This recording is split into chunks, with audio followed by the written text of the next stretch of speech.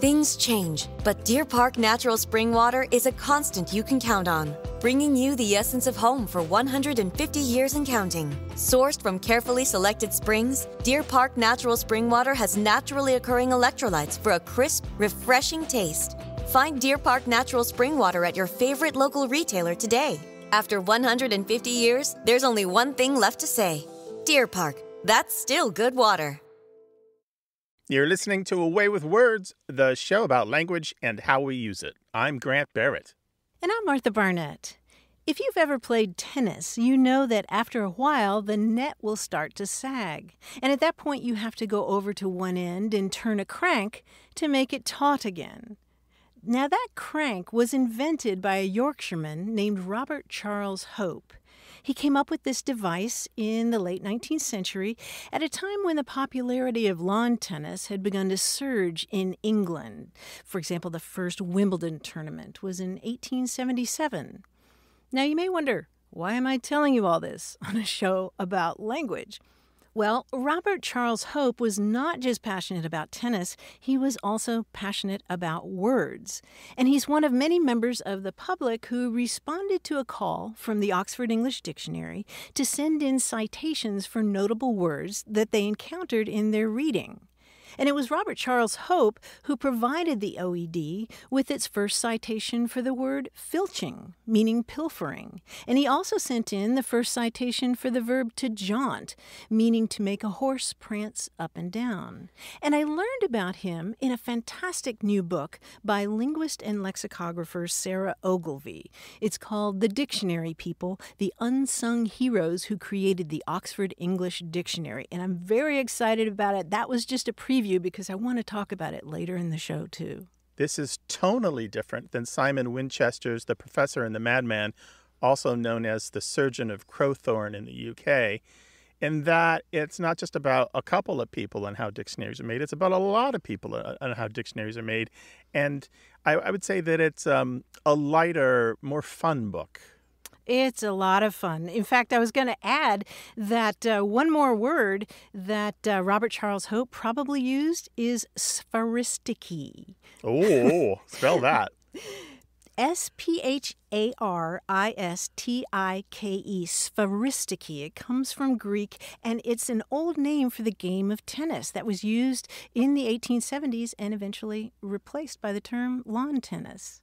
Spheristike. Yeah. Well, we'll talk more about this book by Sarah Ogilvie later in the show, but we'd also like to talk to you. Why don't you lob some balls across the net to our phone number at 877-929-9673, or you can reach us on our website at waywardradio.org/contact. Hello, you have A Way with Words. Hi, good afternoon. Thank you for taking my call. This is Melissa calling from Alabama. Hi, Melissa in Alabama. Welcome to the show. What's on your mind? Okay, I have this question.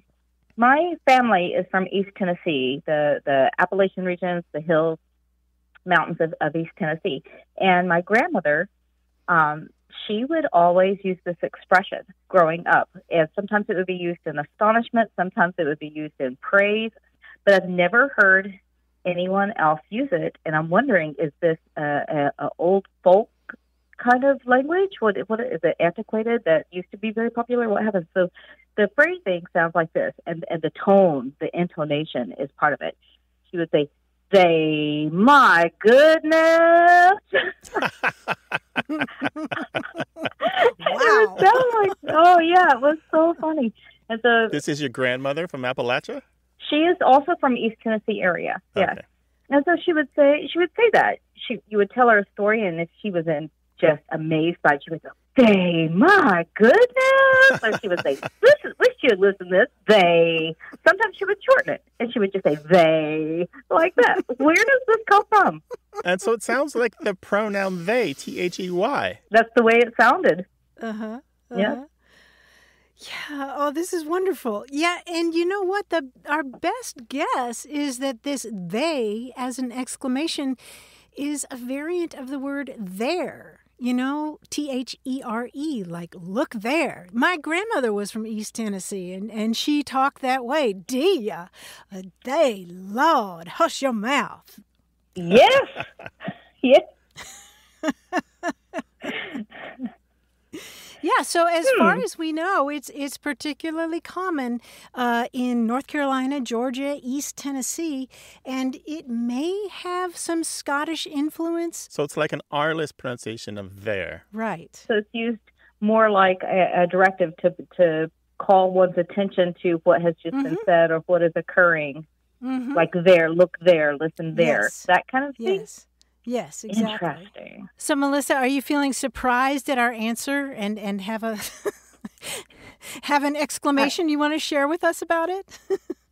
I am surprised, and I'm so thankful to hear this because I grew up all the time listening to this, and I knew how she used the word, but I didn't understand where it came from in the history, and so that makes so much sense that it would be localized to that area, that it would be localized to kind of that, I don't want to say time period because, this was current all the way up through now that she used this language. Melissa, I think Martha was angling to get you to imitate your grandmother again.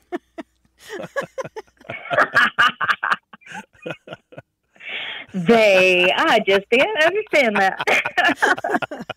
Thank you. Oh, that's delightful. I can hear the affection in your voice as you do it, too. She was wonderful. Well, Dia, it was lovely talking with you. Take care, Melissa. We appreciate it. Bye-bye. Very appreciated. Right, bye-bye. We should clarify that you come by the Southern accent honestly, Martha. Oh, I do. It's not just actor, Martha. It's authentic. Oh, yeah. I melt when I hear an East Tennessee accent because that is exactly how my grandmother talked. She would ask me about my gentleman callers. Dear. Little did she know. Think Amanda Wingfield. Yeah, right. Martha and I are delighted to hear your stories and memories of the way people used to talk, or your memories of the way people that you loved talked, that thing they said that you just can't let go. Share those with us. We'd love to appreciate them with you. 877-929-9673 is a 24-hour-a-day, 7-day-a-week toll-free number in the United States and Canada. Hello, you have a way with words. Yeah, hi, it's John calling from Dallas, Texas. Hi, John. Welcome to the program. Hey, sure appreciate you having me on. I'm a huge fan of this every week. And real quick, I want to tell Martha, I heard her mention her grade school one time, and I have two nephews who are proud alumni of Field Elementary, which I believe is where she went. Oh, is that right? Field Elementary in Kentucky? In Crescent Hill, that's right. Yeah. Wow. Yeah, so what it's calling about today, my mom actually lives not too far from there. She's in Louisville still. She was describing to me someone who works at the apartment complex where she lives. And she used this term I'd never heard her use before. She's 88. And she said, well, I wouldn't say he's a hail fellow well met. But boy, we all like him. He's a good hard worker. And, she went on. And I was like, what are you talking about, hail fellow well met? I'd never heard that term before. And I kind of, from her context, just from the words, I kind of assumed it meant sort of like, it sounds like somebody like an old-timey term for somebody kind of like super outgoing and kind of walks in and just sort of owns the room kind of thing. Almost picturing like Babe Ruth in a fur coat in the 20s, But, that famous picture of Babe Ruth, So anyway, I thought it was so interesting. It's such a strange conglomeration of words. It's almost like they don't even fit together. Yet when you hear it, you just kind of, it's one of those things where you just kind of know what it means, but it doesn't really make any sense. Mm-hmm. So he's not, I wouldn't describe him as a hail fellow well met. That's what she said? That's what she said, yeah. Yeah, so more he's like, he's a hard worker, he's kind of quiet, does his job, comes in and just is, but isn't like just sort of this gregarious, super, like, everybody look at me kind of person, So I think it's like it's not a compliment, it's not an insult, it's just a description of a type of person that we all know. Yeah, you've described it really well. And the reason that it sounds weird is that it's made up of two separate elements, one of which is hail fellow, and the other one is well met. Because hundreds of years ago, hail fellow was a warm, casual greeting. Fellow meaning, somebody on your level, a companion or a buddy. So like, hi, guy. Yeah. Okay. Yeah. Okay. Not like good day, sir. Okay. Yeah.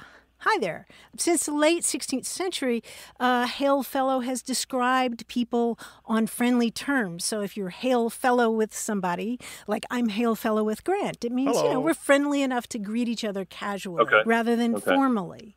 And the well-met part in the early 16th century was used as a greeting when you ran into an acquaintance. If you're well-met companions, then you're happy to see each other. And you see well-met a lot in Shakespeare, well met, sir, well met, or in Romeo and Juliet. One of the characters says, happily met. He greets Juliet with happily met. And then by the late 16th century, those two adjectival phrases, hail fellow and well met, merged into one emphatic phrase, hail fellow, well met.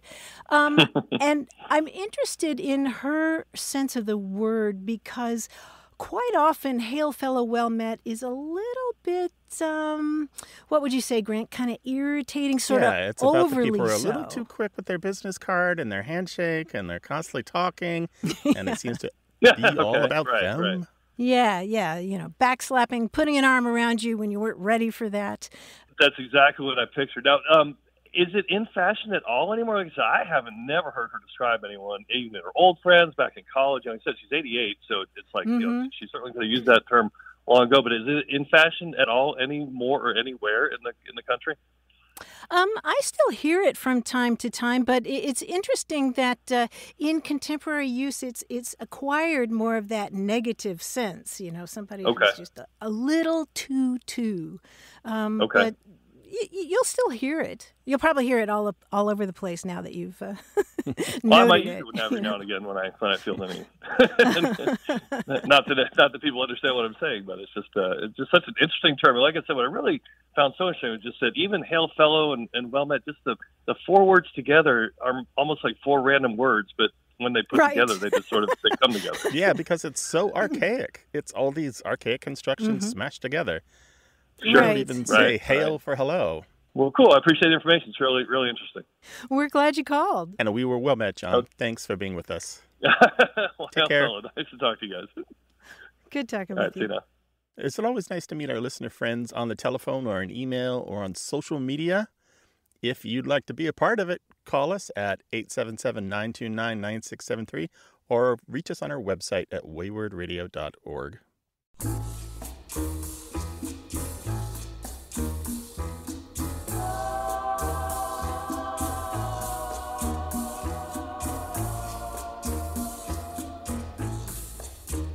On our Facebook page, Sandy Wolf introduced me to the concept of TTWWADI. Well, not the concept, but the name for this. Did you see this? TTWWADI? TTWWADI. It's an acronym that she picked up in the Navy, TTWWADI. TTWWADI means that's the way we've always done it.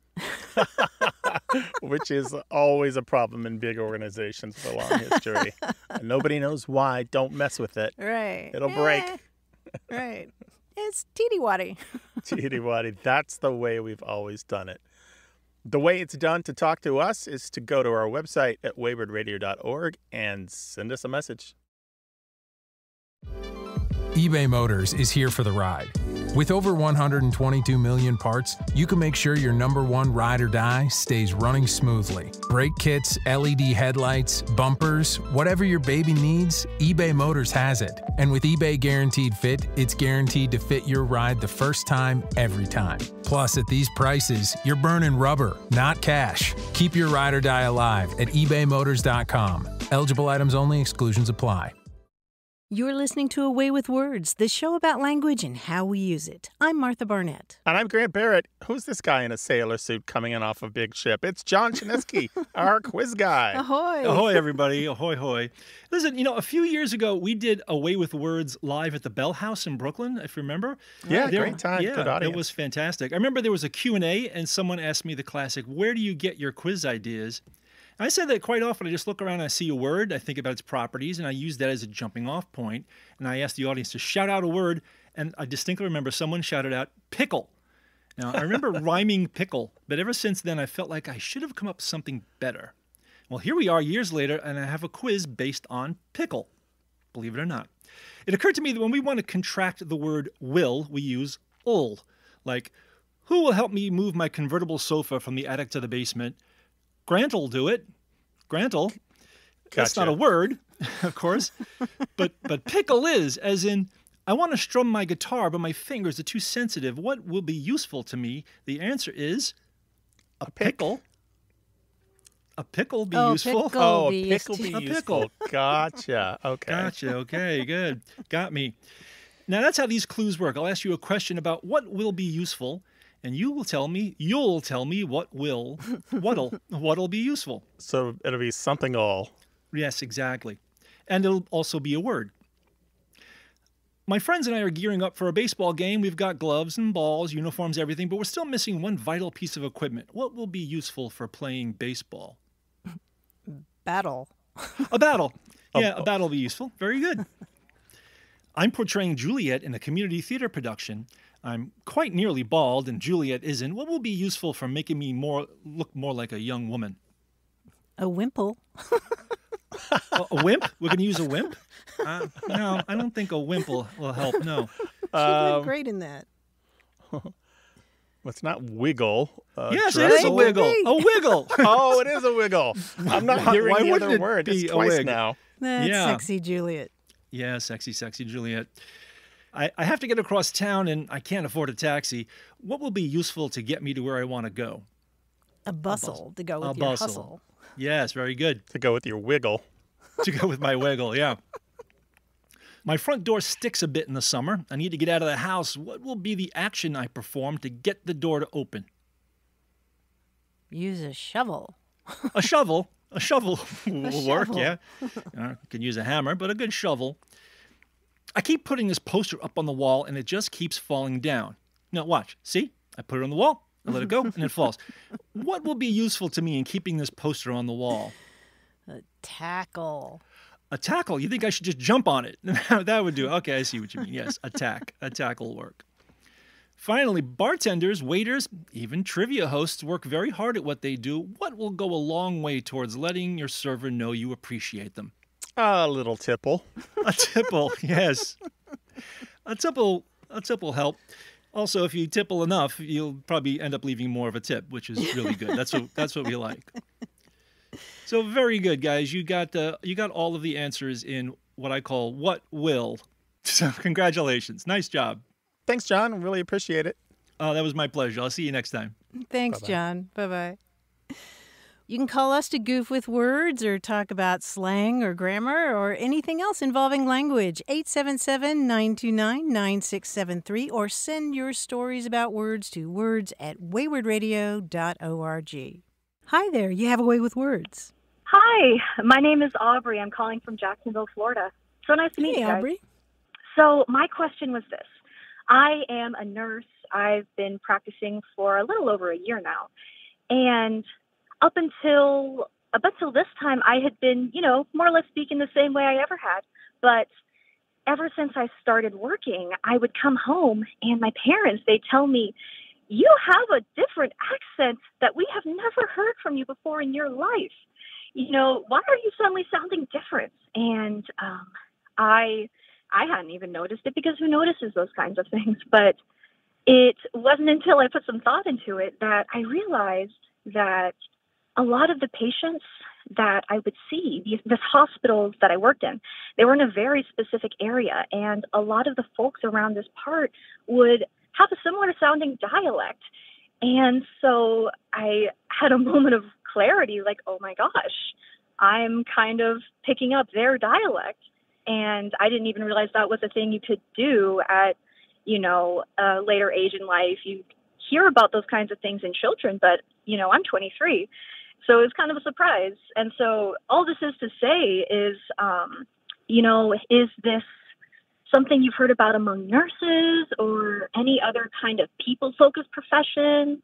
Maybe it's just a me thing. I care a lot about connecting with my patients and building relationships during, what is more often than not one of the most challenging and hard periods of their lives. And so, being able to form those connections with my folks matters to me. So maybe that's why I'm doing it. I don't know, but I thought it was interesting and I wanted to bring it up.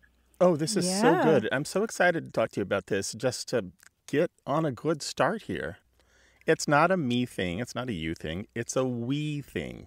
We all do this to some degree or another. It's natural. It's really common among all people to varying degrees to take on the language attributes of the people around them so that they fit in. And it particularly makes a lot of sense in your kind of work where you have to engender trust really, really quickly, right? You have to make a connection with these people you're working with one-on-one, right? Yes, ma'am. It's so well known, in fact, that sometimes it's taught in sales or customer service training, where they explain mirroring someone's voice, not just their accent, but their mood, their tone, their emotions, helps the other person to like you. Of course, they also talk about mimicking body movements. So, like if they cross your leg, you cross yours. If they stand up, you stand up. If they smile, you smile. But this is an unconscious, so it's usually unconscious mimicry that we have as humans when we're speaking or interacting with someone else. We want them to know that we're like them and they want the same. So we do it kind of without thinking because it's built into the societal training that we have. This natural glue of people who are like us are safe is what we're taught, and people who are different from us are not. Of course, this is the source of bias and prejudice and racism, but it's in there. It's hardwired to a degree that we imitate the people around us to fit in. It's fundamental, like that animal part of us that we can't shake. That makes sense. It's funny because, you mentioned subconscious, even consciously, something I try to do when I'm trying to get to know a new patient I haven't met before is I would, talk a little bit about myself, ask questions about their lives, try to find common interests and, keep that discussion going over the course of my shift. And that's something I am actively thinking about. But I guess I got so focused in that, assessing medications, all of the things that go with being a nurse that I didn't even stop to consider all of the unconscious things that go into connecting with people too. It's even about how you face them, right? Are you facing them head on or from the side?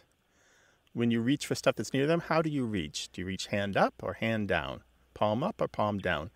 There are a lot of different ways that you can show friendship or that you're not threatening. And also the volume of your voice. You may lower it to match the other person or the pitch or how fast you're talking and your accent as well to some degree. So you're very astute to notice this, Aubrey. And in fact, linguists study this kind of linguistic accommodation. There have been studies of retail workers who unwittingly adopt the pronunciation of the people that they're trying to serve. Yeah, that's the famous study by linguist William Labov in the 1970s, where he interviewed people in a department store, and people from the working class neighborhoods took on the tones and accents of the people from the wealthy neighborhoods in order to sell them things. There's a book I want to recommend to you if you want to read more about this. It's called Language and Nationality by Pietro Bortone. And this book, while it's talking about language identity on a national level, it has a very good chapter 3, called Preference for the Linguistically Similar, where he describes exactly what you're talking about and how it works with us when we begin to sound like someone else. He talks about when you talk like somebody else, you're perceived as cozy or more expressive, more colorful, more flavorsome, and as having immediacy and emotional charge. It's just a really very good book on the topic. I think it's approachable by anyone in post-high school. Chapter 3 of Language and Nationality. I'll look it up. Thank you so much. Yeah, by Pietro Bortone, Bortone. Understood. I'll write it down. Thank you so much for the hard work that you do as a healthcare professional. Yeah, you sound like you're really good at what you do, Aubrey. I can tell just from the way you talk. Thank you. I appreciate it. And thank you guys for what you do. More often than not, being in healthcare in any aspect, it leaves you exhausted. And I would be too tired to talk to people, but I still wanted to have a sense of connection. So on my drives home, I'd turn on NPR, and it would make me feel a little bit less alone. And that alone has done so much good in my life. So thank you guys, too. Oh, thank you so much for the kind words. Give us an update at some point and let us know how it's going. Will do. I'll write down your recommendations. Take care. Have a great day, Bye-bye. y'all. Thanks, Aubrey. Bye-bye. Well, we love getting these reports of the language that you use in the workplace or the way you speak in the workplace. We'd love to hear from you, so call us 877-929-9673 or send your stories to words@waywardradio.org.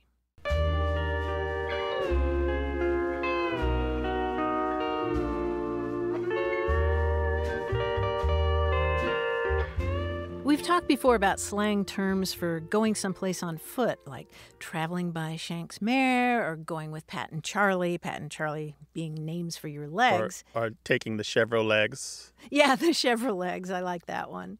Well, we heard from Kevin Hendrickson in Green Bay, Wisconsin, who wrote to us with some other examples he learned from his wife, Arely, who is from Honduras.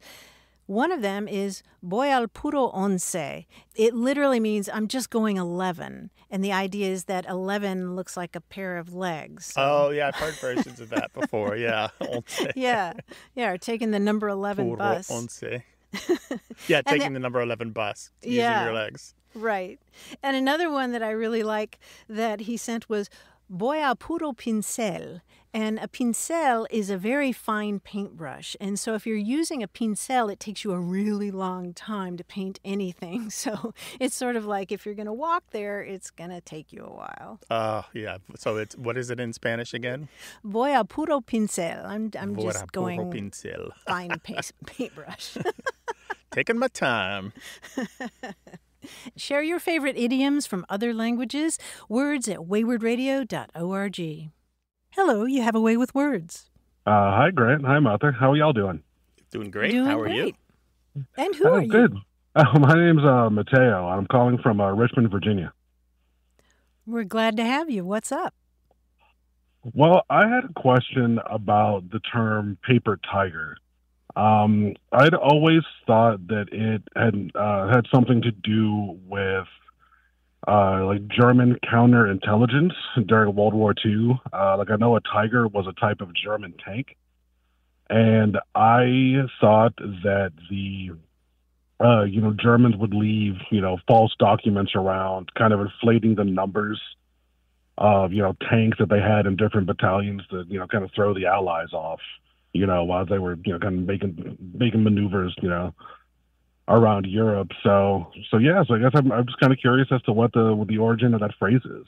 Wow, that's an interesting theory. And I do love watching those documentaries about all different ways that the psychological warfare that each side tried to confuse the other during World War II, like inflatable tanks or bases that didn't exist or planting false documents on dead bodies so they'd be captured by the enemy. But paper tiger does not come from Tiger tanks during World War II. Oh, wow. No, even more interesting. As a matter of fact, it comes from Chinese. Oh. It's a calque, as they call it, where a word is directly translated word for word from one language to another. So in Chinese, I'm going to do my best here. It's something like zhe lao hu or zu lao fu, literally paper tiger.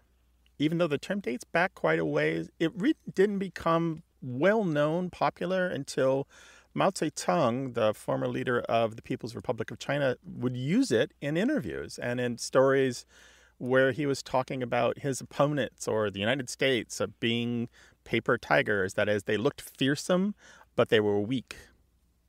He would talk about his internal Chinese opponents in the same way, called them reactionaries and paper tigers.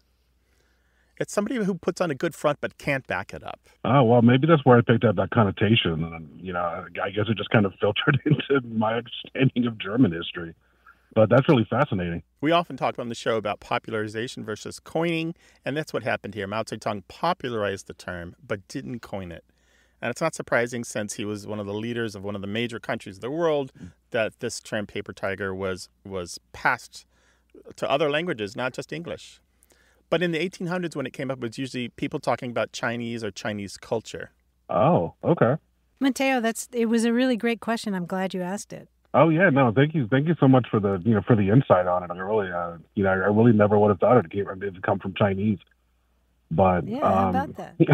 yeah, really. Yeah, English borrows wherever it pleases. Yeah. Well, thank you all so much. I really appreciate it. Our pleasure. Call again sometime. Thanks for being with us, Good talking Mateo. with you, Mateo. Great talking with you too. Thank you. Bye-bye. The whole idea is that a real tiger is fierce, but a paper is fragile. Right. So you're not getting what it looks Right. like on the outside. Call us with your language question, 877-929-9673. Hello, you have a way with words. Hi, my name is Debbie. 4. Where are you calling from, Debbie? New Jersey. New Jersey. Welcome to the show. Well, my grandmother used to always say the word fossicking whenever we were rummaging around and digging in the dirt and basically just, hunting anything. And when I asked her about it, she had said that she'd always heard that from her relatives, and our family comes from Great Britain, and I was wondering if you could tell me something about that term and why would she use that term? Fossick, F-O-S-S-I-C-K, fossick. That's a good instinct that it comes originally from the UK, although where it became really popular in the mid-19th century was Australia and New Zealand. In Australia and New Zealand, at mining excavations, after they'd been depleted, people would just go in and fossick about. They would just see if there was anything left. And in fact, it's a really cool hobby and a cool activity in Australia, especially today, to go and look for pieces of garnet or opal or sapphire or topaz and a number of other minerals that you can find there. And so the word fossick came to mean looking around in those old excavations for things, and then it more generally came to mean to search about or to rummage around like she used it. And I mentioned that the origin is probably from the UK itself. It's kind of murky. It may go back to a dialect term, fossock, which means to bustle about or to fidget, but it certainly got popularized in Australia and New Zealand by people who were fossicking about. And today I love using the term fossick to refer to what I do with dictionaries. Sometimes I'm just fossicking about in the dictionary looking for a word I don't know. Oh, that's great. Yeah. That Australia-New Zealand connection reminds me that there's a synonym for it, which is very Australian, and it's bandicooting. Like bandicoots. Yeah, bandicoot is a little marsupial, and it has this foraging behavior. Yeah. It digs around looking for roots and insects. Yes, they're very endangered, yes. And so just like with fossicking, bandicooting also is used for humans who dig around looking for something. Oh, that's funny. All right, well, take care of yourself. Bye, You too. Debbie. Thank Happy you. fossicking. Thank you. Take care. We know you've been fossicking and bandicooting around the internet looking for answers to your language questions. 1-877-929-9673 is toll-free in the United States and Canada, or you can find a dozen other ways to reach us if you're somewhere else in the world on our website at waywardradio.org.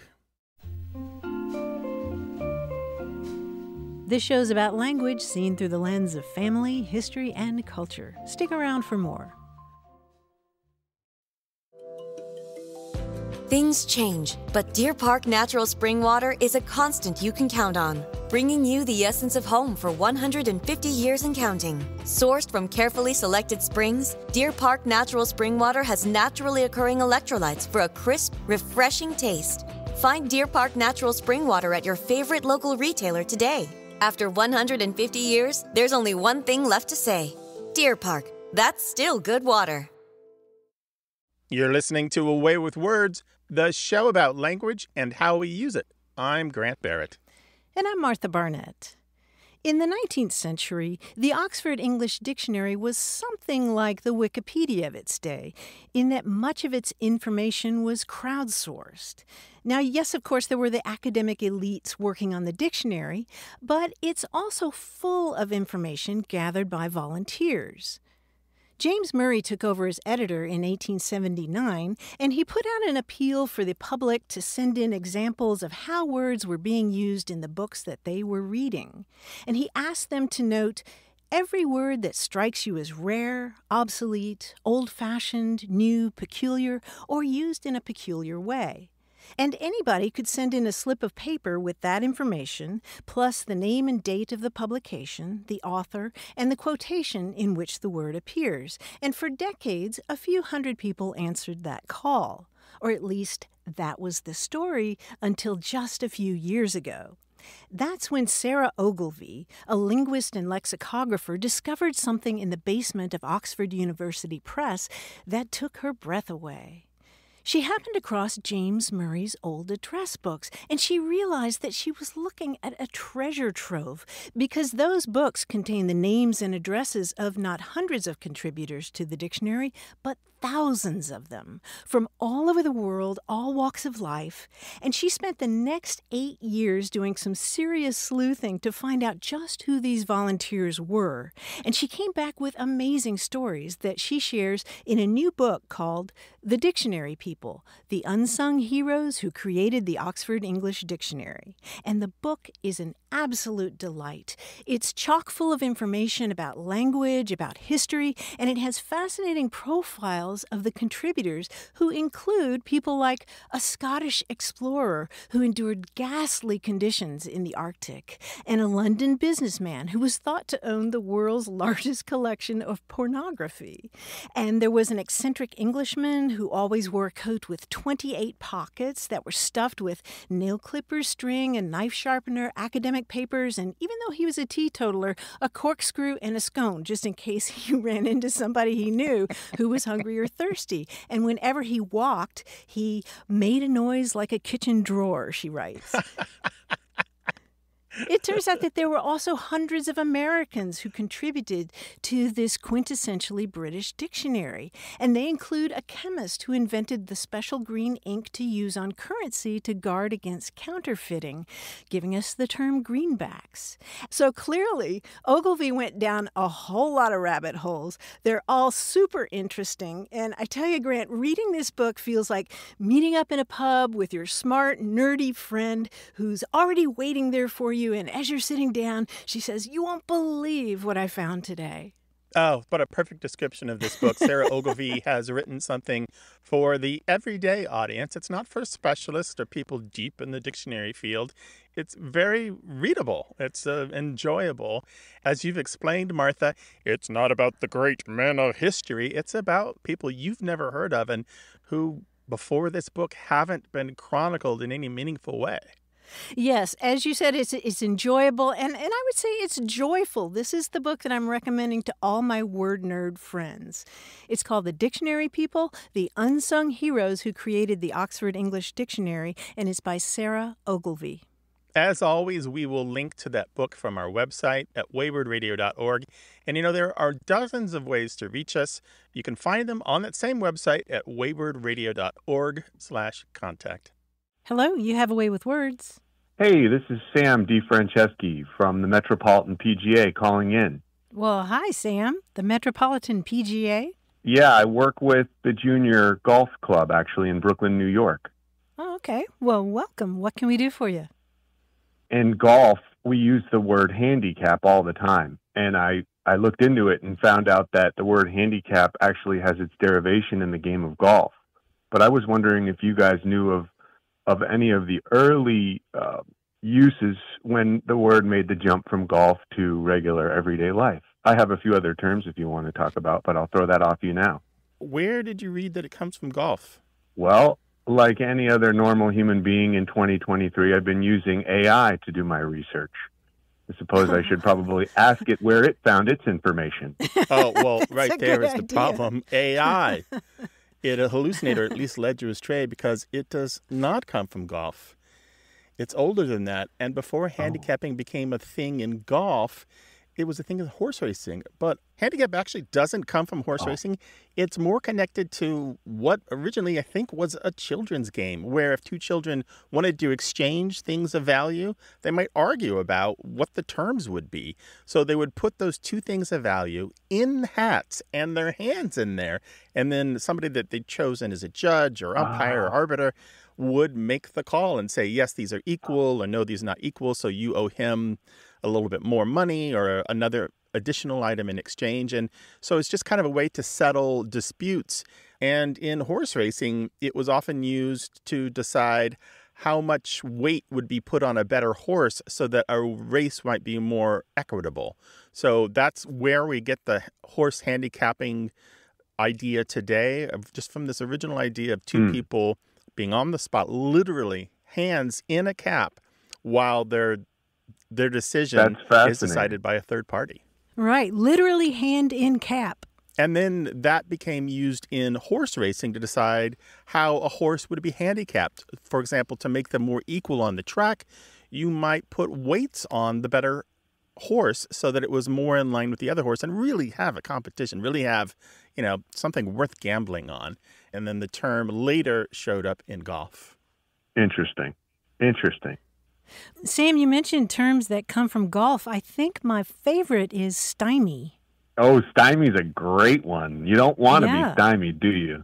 The stymie's when the ball is directly behind a tree and you really can't shoot at your intended target. You have to take your medicine and play out, hopefully into the fairway. We also have things being par for the course, up to par from golf. Yeah, I'm interested in that too, because people say, his play was subpar. In culture, you say, oh, if he wasn't doing well or she wasn't doing well, you say, oh, they played subpar. But of course, in golf, if you're under par, you're doing well. You're right. But par is older than that, and it existed before it showed up in golf. So par as the level that you were trying to reach, it existed before golf. Well, other cool terms that do come from golf that are used often are tee off or to tee off on someone, fairway, bogey, mulligan. Those sorts of terms are used and tossed around all the time. Well, thank you for your knowledge. Fascinating stuff. All right. Take care of yourself. Thanks for calling. Bye-bye. Okay, talk later. 877-929-9673.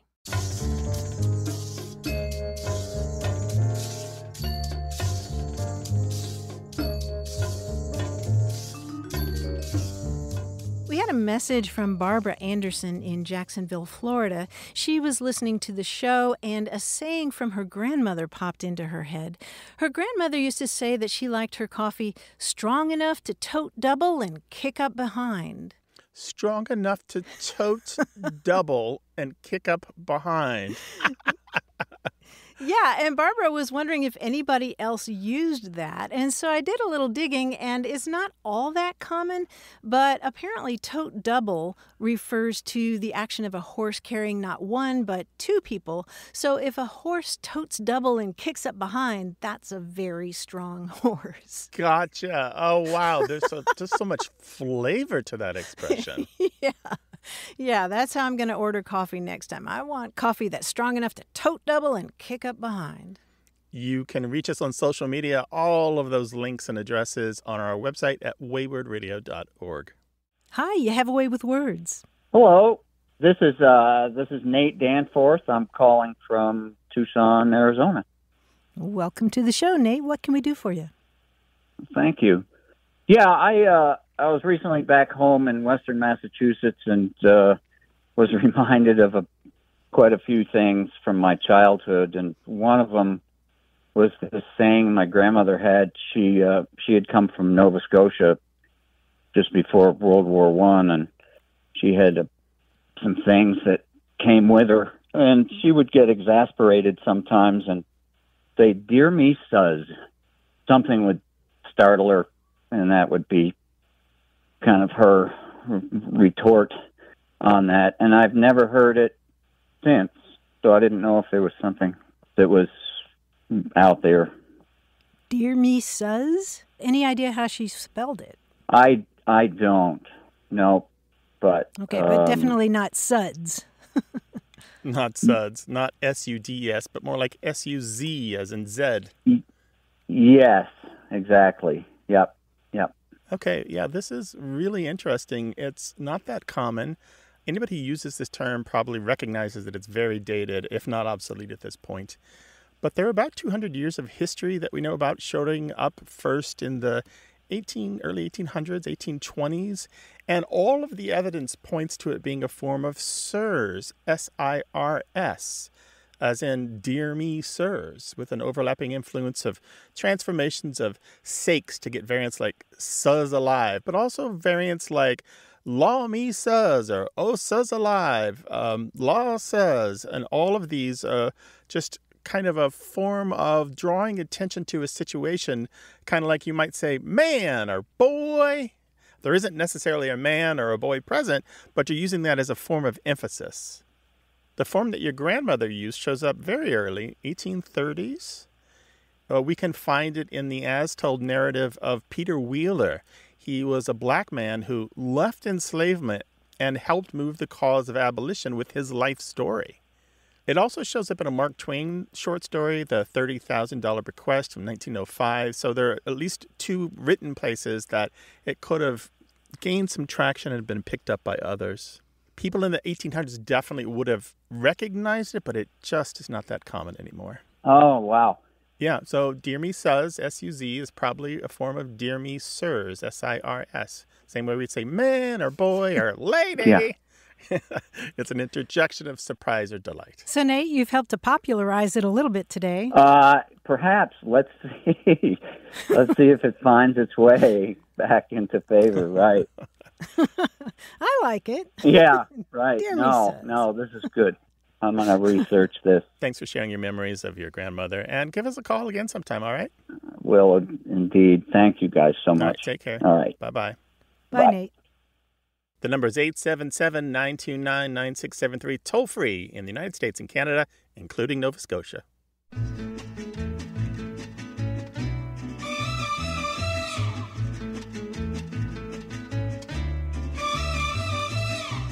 Grant, earlier we were talking about the term fossick, meaning to hunt for gemstones, and I forgot to mention the term noodling, which is used quite commonly in Australia to refer specifically to sifting through dirt looking for opals, noodling.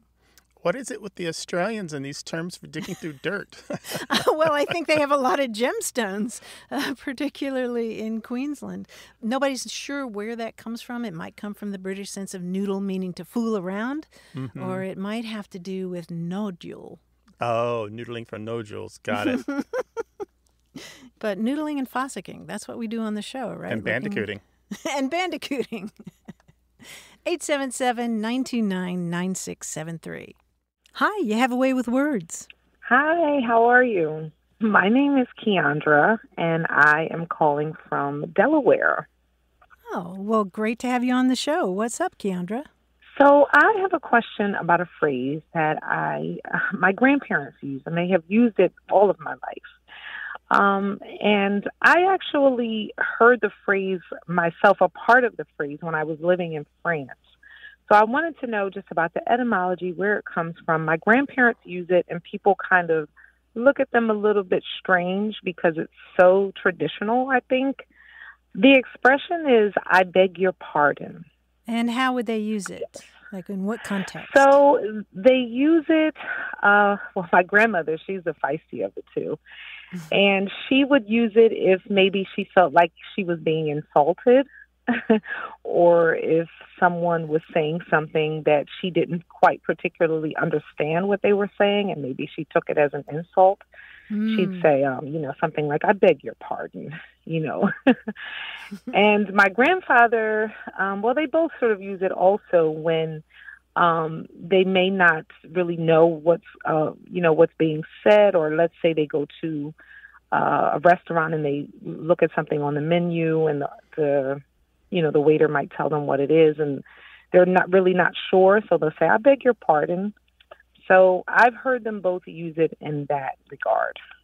And does that strike you as something that's overly formal? It is very formal. And my grandparents are both very traditional and, very formal.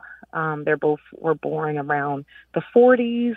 So yes, they are very traditional, very sort of prim and proper. And they use this expression all the time. We can kind of zero in on some of this. I think, although you asked for the etymology and the history of it, I think we should go with this where it's talking about the levels of formality that we give and have when we try to be polite. The history of this term, to beg your pardon or beg leave or to beg excuse, dates from about the 1600s. pardon itself, we do indeed get from French, so good look out there, and Latin before that.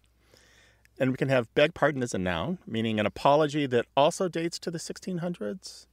But one of the things that struck me here as you were explaining was how the informality of modern English kind of leaves some people who still have the old formality hanging. That is, what was once normal is now not normal, and so they sound a little out of step. Yeah. I wouldn't say abnormal, but, we have this informalization of language where everything, almost at every level, is less formal. Yeah. And it's been a trend in English for at least 100 years in all parts of society and all parts of the English-speaking world. Part of it's cultural, part of it's social, part of it is just language change. Democratization of all different parts of society also contribute. And so beg your pardon is a really great example of a phrase that's going by the wayside because of that informalization of language. Yeah, young people just, they have a blank look on their face, when my grandparents use it. Yeah. So the individual meanings of the words in beg pardon or beg your pardon don't really matter. It's just that overall tone of formality. Mm-hmm. We do this a lot in language. Greetings are like that, and leave-taking or the way that we sign emails. All of this is expected of us, but the words themselves don't matter so much. Just as long as you do the formality, just as long as you do the politeness task. Right. You might say, how you doing? But you don't really want a list of everything that's going on with the person. Well, I must agree with you guys there. My grandparents are very polite, and they will be polite even when they are grimacing. Thank you, Kendra, for your call. We really appreciate it. And I always love when people share memories of their grandparents, and yours sound adorable.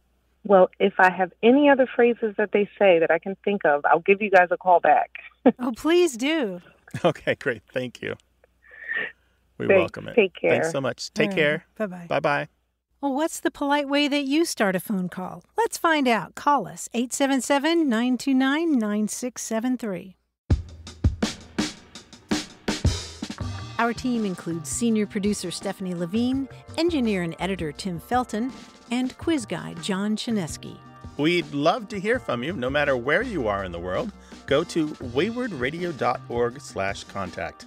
Subscribe to the podcast, hear hundreds of past episodes, and get the newsletter at waywardradio.org. Whenever you have a language story or question, our toll-free line is open in the U.S. and Canada, 1-877-929-9673.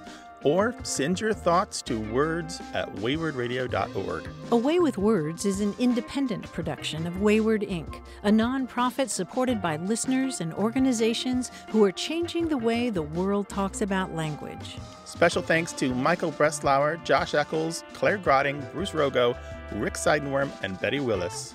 Thanks for listening. I'm Martha Barnett. And I'm Grant Barrett. Until next time, goodbye. Bye.